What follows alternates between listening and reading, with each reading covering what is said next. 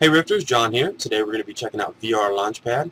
Now this isn't a game, it's an application that allows you to play Unity games, which is really cool because it works in VR. You don't have to take your VR headset off to play each game, which is really great, and it keeps you immersed within the Rift, and you don't have to have the hassle of pulling your Rift off and changing games every time you want to check out something different. It also works really well for showing people the Rift so that they don't have to pull the Rift off every time and hassle with that. Now this is an executable file which installs very good and very easily. This is a beta, so things are subject to change, and there is a few bugs. I haven't run into many, which is great. As you can see here, it starts when you open it up. It starts out here. Usually this is blank. All you have to do is simply drag the executable file into this area here, and your game will be loaded up. Or you can drag your shortcuts, which before I was using a folder on my taskbar here to play different games. These are games that I frequently play or frequently show other people, which made it a little bit easier and to show people and not have to break the immersion. But with this app, I was able to drag all these shortcuts into here and have them all in one unified spot.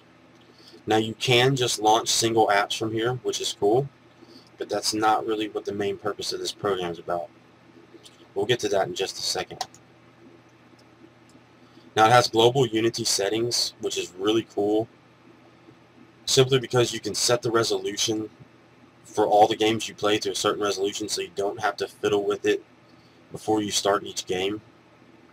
You can set your graphics to everything, and your other settings, your escape key, your escape button for the controller, and different things here. Now you can set individual settings for certain games, because I know certain games are a little bit more graphic intense and you might want to lower your graphics quality, or it might not support a certain resolution. You might want to change that, or you can change your exit key or whatever you like. There's also another way to add apps. All you have to do is click this add app button and search for your game and press open, which is very cool. But I actually prefer the drag and drop method. It works really simply. Now as you can see, I've added quite a few games here to it already. Now if you add too many games, I'll show you in a second, it does get a little clustered within the application.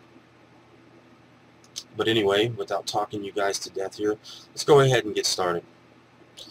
As I said before, all you have to do is click the launch button.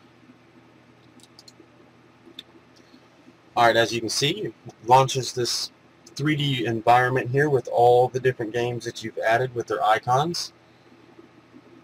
Now some games don't currently have icons because the developer hasn't added one, but you can see the names below. Now you can use your keyboard or controller to select the different games, which is really nice. And they are wrapped around you in 3D space, which is really cool. Now the background here isn't much to look at yet. I'm sure he plans on adding something else in the background, something more visually pleasing. But like I said, this is a beta, so it's not a problem. Let's go ahead and check out a game here. I'm going to go ahead and check out Dread Halls because this is one of my favorite games to play. It's something that you can play repeatedly, and it's still scary as hell. And it's really fun to put people in that haven't played the Rift and scare the shit out of them. Anyway, let's go ahead and get started. Now as you can see, the game just loads right up, no problems, without having the annoying configuration window pop up and having to change the settings because you did all that before within the VR launch pad program. I'm not going to play the game, just showing you guys that it does work with no problems whatsoever. By the way, if you haven't checked out this game, I would really recommend it. As I said, it's one of my favorite games to play in the Rift. But anyway, let's go ahead and exit out and show that it does go right back without having to take off your headset.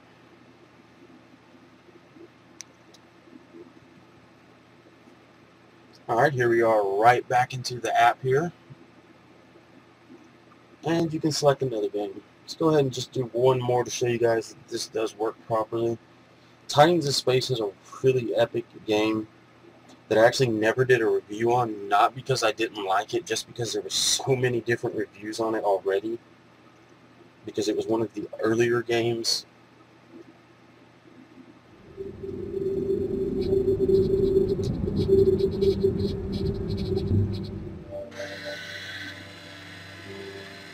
Now, if you haven't played this game or haven't seen anything about it, I really recommend getting this. It really shows a sense of scale in the Rift, which is one of the more amazing things about VR, how huge the sun is here. But this is not about this game, but I do recommend it. Anyway, let's go ahead and go back to the program. Alright guys, as you can see, it brings you right back into this 3D environment, which is really cool. Now, it may not seem like I'm going from game to the 3D environment seamlessly, but it is. The way I'm having to record this, I'm having to record gameplay in this 3D environment separately, simply because open broadcast software requires you to change what you're recording on screen. But if you're just playing games, it'll work perfectly. It's not a problem. It's not something you'll have to worry about. And something I actually forgot to mention, you can actually look down here at head selection. Just stare at it for a few seconds till it hits green. And now, instead of using your keyboard or controller, you can actually look at each thing. And all you have to do is stare at it for a couple seconds and it'll automatically launch the game. Which I don't want to launch another game just right now. But anyway guys, to go ahead and escape, you can hit your escape button or your PS3 button, I think. Just the escape button. Alright, luckily I use a Rift background image on my desktop so that if I do exit a game without taking off my Rift, I still see stuff in 3D and it doesn't mess with my eyes. But let's go ahead and take that off. Alright guys, as you can see, that was VR Launchpad. For those of you that are just getting your Rift, or even if you have your Rift already, this is a really great application. And I'm sure he's going to expand on it a lot in the future. So I recommend this to anybody that wants to stay immersed in the Rift and doesn't want the hassle of having to close the game out, take off the Rift, and start a new game, and change the settings and all that, and have it all pretty much automated for you. And unlike virtuality.io, this one allows you to add any game that you've downloaded, not just games that he's approved and have to re-download them through his program. Anyway guys, as always, I'll leave links below to download this application. I really recommend it to anybody with a Rift or anybody that's going to be receiving a Rift. It really shows the potential for programs that can keep you immersed within the Rift without having to take them off.